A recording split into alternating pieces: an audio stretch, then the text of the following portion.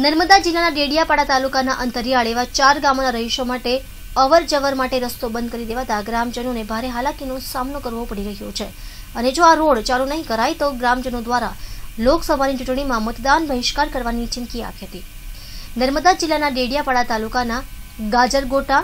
કાબરી પઠાર, મોજરા અને લાડવા ગામના રહીશો છેલ્લા 80 વર્ષથી જે રસ્તાનો ઉપયોગ અવરજવર માટે કરતા હતા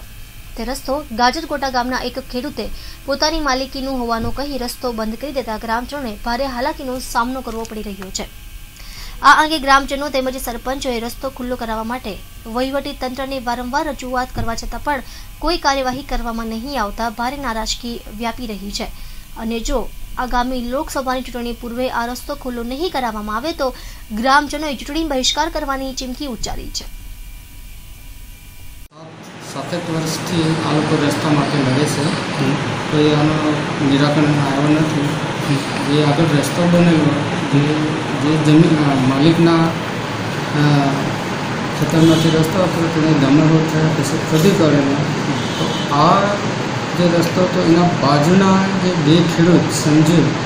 2 ખેડૂત હતો એમને કીધું કે આ રસ્તા માટે અમે જમીન આપીએ, બરાબર। એટલે અમે આજે હું પોતે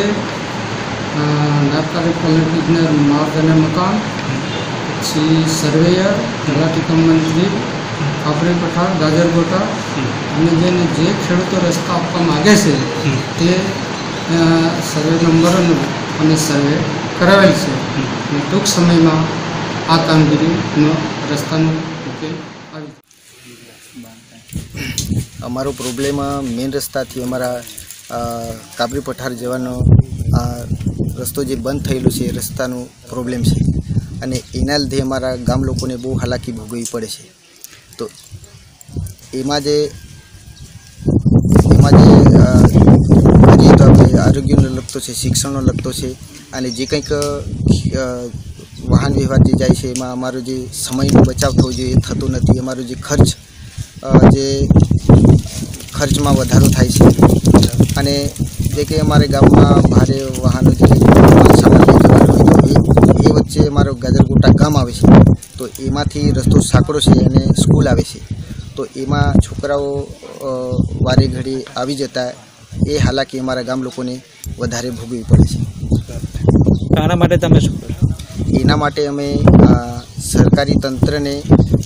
લેખિત જાણ કરેલી છે અને એ પછી સરકારી તંત્ર દ્વારા એવું કહેવામાં આવેલું છે કે રસ્તો થઈ જશે, બરાબર, પણ અત્યાર સુધી એનું કોઈ નિકાલ આવ્યો નથી। તો હવે પછી તમે આગળ શું કરશો? હવે પછી અમે એ જ પ્રશ્ન લઈને બેઠા છે કે અમારું જે કંઈક હાલાકી જે ભોગવવી પડે છે એના ભોગવવી પડે, બરાબર। એના લીધે અમારે જે આગામી જે વિધાનસભાની જે ચૂંટણી ગઈ, હા, તો એમાં અમે એના ગામ લોકોએ બહિષ્કાર કરીને એક પણ વોટ આપેલું નથી અને આગામી જે લોકસભાની જે ચૂંટણી આવે છે તો એમાં પણ આવું ના થાય, સત્વરે અમે સરકારી તંત્રને જાગૃત કરેલી છે કે આવું ના થાય, ફરીવાર આ પ્રશ્ન સત્વરે પુનરાવર્તન ના થાય એના હિસાબે અમારો જે પ્રશ્ન હલ કરો તો અમારે જે લોકસભાની જે ચૂંટણી આવી છે એમાં બહિષ્કાર કરવાનો અમારો વારો ના આવે એ માટે અમે જાણ કરેલી છે।